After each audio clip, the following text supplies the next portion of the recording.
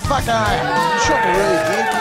Now, one thing I've noticed all across Australia is that people are having a whinge, having a sook, or having a fucking cry about it. If the Anzacs were around today, I reckon they'd be fucking spewing. Australia needs to harden the fuck up. Anthony.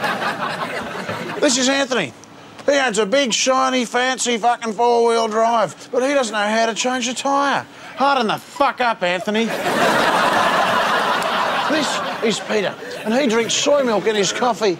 Oh, look at me. I'm lactose intolerant. Why don't you try a mochaccino of Harden the fuck up, Peter? This is Teresa, and her dog has a psychiatrist. How about this, Teresa? Dr. Chopper prescribes that you harden the fuck up. This is Stefan. His name is Stefan. Harden the fuck up, Stefan.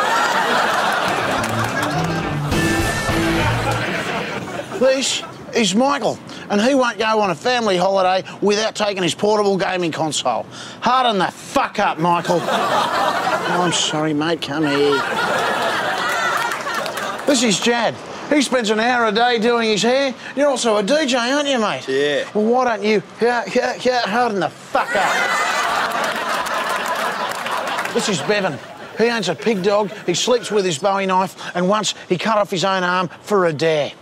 You're fucking spot on, Bevan. So come on, Australia. Take your skirt off, cancel your manicure, grow a moustache, and harden the fuck up.